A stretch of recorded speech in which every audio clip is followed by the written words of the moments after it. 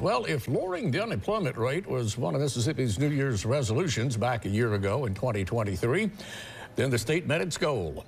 Mississippi current 3.3% unemployment rate from the Bureau of Labor Statistics shows that not only did we lower the unemployment rate, but we lowered it more than any other southern state lowered theirs over the past year.